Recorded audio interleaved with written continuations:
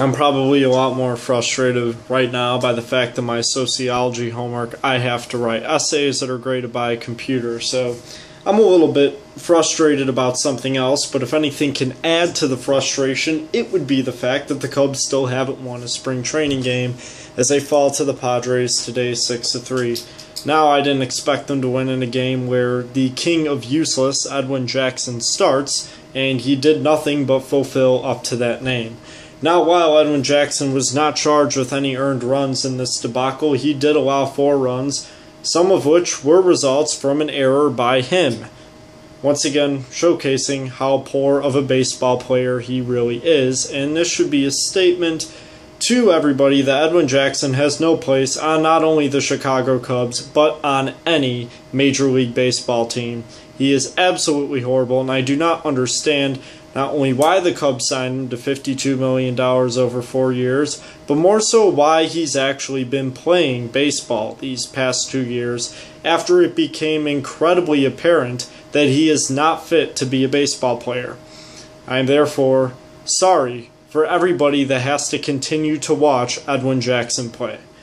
Outside of that rant, there weren't all that many positives to take from this game. Dexter Fowler picked up a hit, but Anthony Rizzo is still hitless in spring training, and Starlin Castro is batting .125. He went 0 for 3. Miguel Montero and Mike Holt both hit homers, and Chris Bryant was 1 for 1 with a walk. So there's your positives from the game. No action for Javier Baez, and nothing else happened. Kyle Hendricks pitched 2 innings, did surrender 3 hits, but didn't allow any runs. Jason Mott had a bit of a rough going. He allowed 2 runs on 3 hits, struck out 2 2/3. Everybody else performed very well. Hector Rondon, Pedro Strop, and C.J. Edwards combined only allowed 1 hit, which was from Hector Rondon. So seeing Strop and Edwards both pitch perfect innings with 2 strikeouts apiece is very nice. But the Cubs are still winless in spring training, and therefore it is very frustrating to continue to see this happen. But maybe it'll let the hype die down a bit and give the Cubs a chance to perhaps snap back to reality and give themselves a chance to get a better identity of the fact that they still are indeed the Chicago Cubs.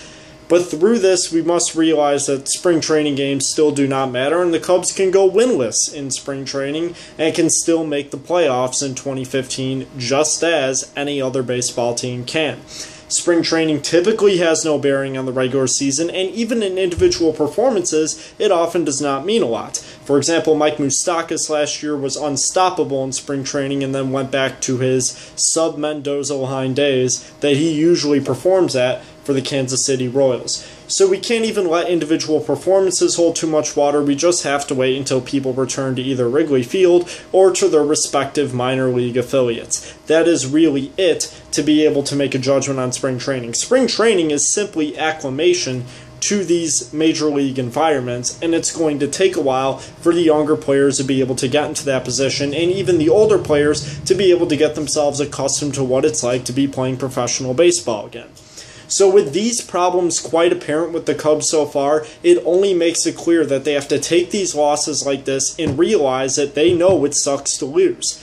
And after losing 89 games last year, 96 games in 2013, and 101 games in 2012, this team is quite familiar with the fact that losing sucks. So this year is supposed to be the year where they're poised to change it, and last year the Cubs were around 500 in spring training, but that clearly had no bearing on how the regular season went, and I don't believe that this year it'll have any bearing on how the regular season goes. The Cubs could be undefeated right now, and the same thing would apply, even though we'd all like to think that it'd be different.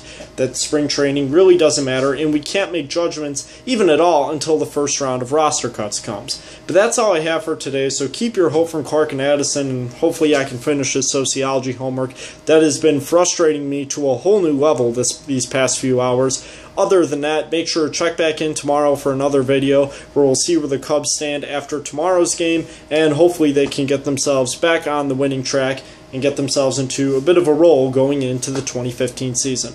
Other than that, that is all for today. Good afternoon and good night, Cubs fans.